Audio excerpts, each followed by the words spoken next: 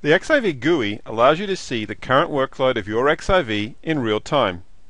You can see that this particular XIV is currently running at somewhere around 25 to 28,000 IOPS. However, if you want to get more detailed statistics in real time, we can use an application called XIVTop that gets installed when you install the XIV GUI.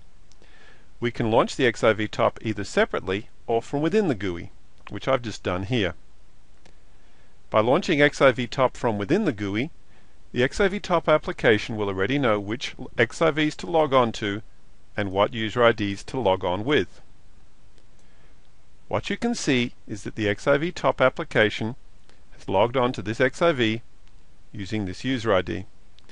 And what's being displayed are all of the volumes and all of the hosts defined to that XIV, showing the IOPS, the latency in milliseconds, and the bandwidth in megabytes per second for each one, and it's refreshing every 4 seconds as per this setting here.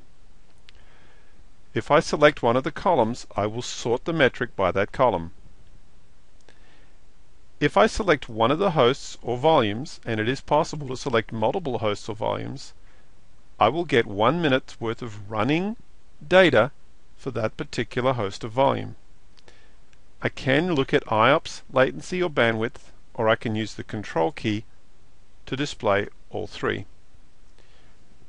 I can export the data that's shown on the graph using the Save button. The XIVTop application is a real-time performance measurement tool and is invaluable for confirming the actual performance of your XIV. It is, however, not a historical tool. If you wish to get historical performance information, you would instead use the statistics panel of the XIV GUI, which we will look at in a different video.